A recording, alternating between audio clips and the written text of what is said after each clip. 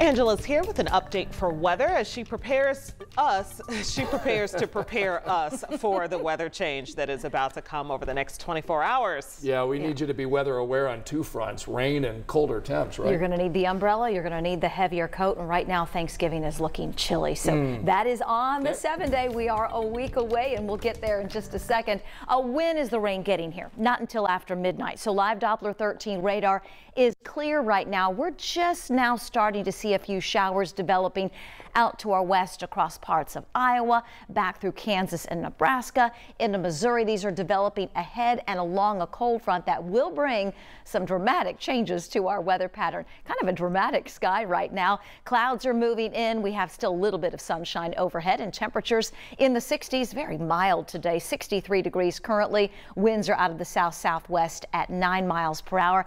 Made it to 67 degrees this afternoon. Close but not quite. Record high 74 set back in 1931. Our low this morning 39. We're actually going to be closer to 50 early tomorrow morning. Sunset this evening happens at 5:29 and no rain today, but we do have some much needed rain on the way for tomorrow. How much are we expecting? Anywhere from a tenth to maybe on the high side, a quarter to a third of an inch of rain. This is rainfall potential with future Track 13. I'll get to the timeline in just a second. Be prepared for the rain tomorrow, off and on, but the steadiest will fall before noon with just a few spotty showers expected tomorrow afternoon and temperatures that will start to take a tumble by late afternoon, early evening. As promised, this is Future Track 13. We're going to start it at 11 o'clock tonight. When you join us at 11, cloudy skies, still dry. The rain will be just across the state line, starts to fill in overnight. So after midnight, when Chuck is on, sunrise begins at 4 o'clock tomorrow morning.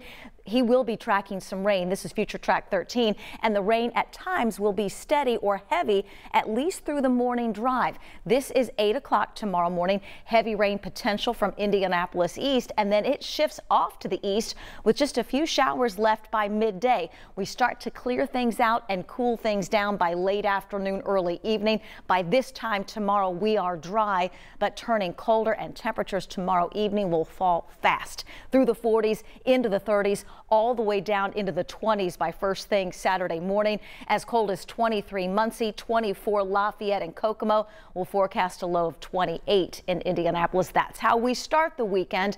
Saturday afternoon, at least there's some sunshine. We're going to need it because it's going to be a much cooler day with highs in the upper 40s, close to 50 degrees. On Sunday afternoon, just a bit warmer, back into the mid 50s, but this is a brief warm up. We're at 55 on Sunday, 51 on Monday, 50 on Tuesday. A stronger weather system arrives late Monday into Tuesday, bringing us rain and wind. Good thing to keep in mind if you're traveling ahead of the holiday early in the week. But right now, locally, that busy travel day, Wednesday looks fine, just cold. Thanksgiving Day looks fine, just cold, 35. All right, so we're excited about Friday, Felicia. So we're going to need that rain gear in the morning. Yes. And then a heavier coat, particularly in the afternoon and evening for Operation Football. Oh, yes, semi-states tomorrow. Yeah, I'm bringing out my Chicago coat. I'm not playing any games. I am not playing with you people. Felicia is going to be ready on Friday.